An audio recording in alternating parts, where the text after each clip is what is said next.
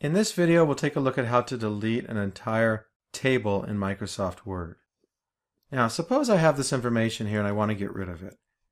So I can select all of this. A common thing that people will do is they'll select this entire table and then they'll press delete on their keyboard, and then the information inside the table is removed, but notice the table is still there. So for example, if I went to print the document, you still see the table there. And then it can be confusing. Well, how do I get rid of this thing? Well, what I want to do is I want to select the entire table. And I can do that by scrolling through and grabbing all the cells. Or I can just click this button right here, which is a quicker way to do it, and it'll grab the whole table for me. And then once I do that, I want to right-click the mouse and then select Delete Table from that shortcut menu. And then it's gone.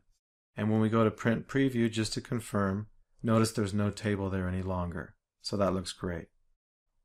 Now another way to do that is if I bring that back using Control-Z, I can also go to the Layout tab, and with the cursor flashing somewhere inside the table, I can select Delete and then Delete Table, and that will also remove it, as we see confirmed in our Print Preview. Okay, that's it for deleting a table in Microsoft Word. Thanks for watching.